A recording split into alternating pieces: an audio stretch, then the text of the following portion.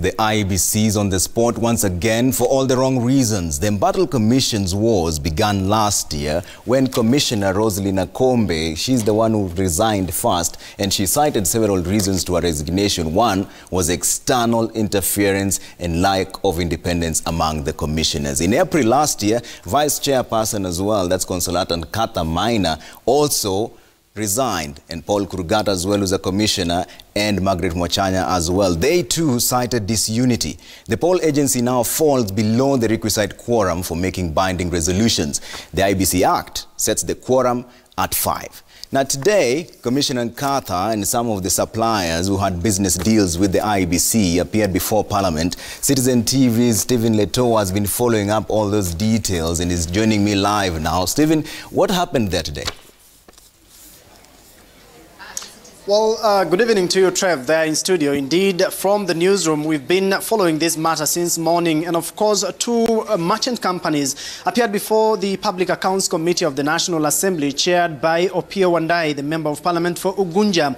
Oracle Kenya, as well as IBM, appeared before the MPs with a number of issues coming up, including a debt owed to the companies for services they provided in terms of giving IEBC the election infrastructure. For instance, IBM had received 800 million shillings out of the 1.9 billion shillings that they had tendered to the IEBC, and now they are demanding that IEBC pays them an additional 1.1 billion shillings for the supply of servers as well as Kim's security. Oracle Kenya, Trev, also appeared before the MPs and demanded that they be paid an additional 193 million shillings because only out of the entire contract, they had only been paid 80 million shillings. And so they have been complaining that they have been, making frantic calls to the Commission to ensure that they get the money, but their calls have not been answered, meaning IEBC is trying to run away from their obligation to pay the merchant companies who provided the election infrastructure. And of course, meanwhile, Trev, you've mentioned that former IEBC Vice Chair Consolata Nkatha also appeared before the committee to just shed light on how why she resigned from the Commission in April last year, and this is what she had to tell the members of Parliament in that committee. It's in the private, it's in the public that during my tenure as a commissioner, the newspaper and even quoted that we had issues with the chairman.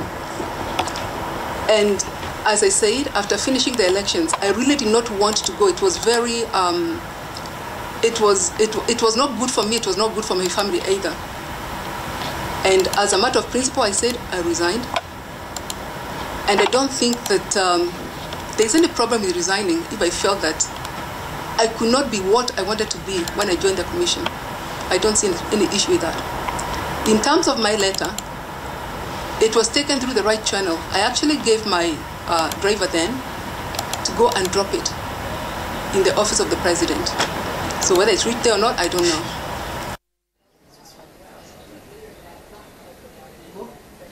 The members of Parliament took issue with Consolata Nkatha, giving her driver a letter of resignation to deliver to the office of the President, and they termed that as unprocedural. And of course, that painting a picture of, a commission in limbo, because until now, like you've mentioned there on, that the commission is, not fully, constituted because they cannot hold plenary sittings because the quorum is 5, and there are only 3 commissioners left. One of them being Chair Wafula Chebukati. And so those are some of the critical issues that, comes at this particular time. And, several issues coming up, Trev, including the boundaries review, in which the IEBC is supposed to take that key role in terms of, reviewing boundaries countrywide. Trevor. So, Leto, in a nutshell, where does this leave the IEBC?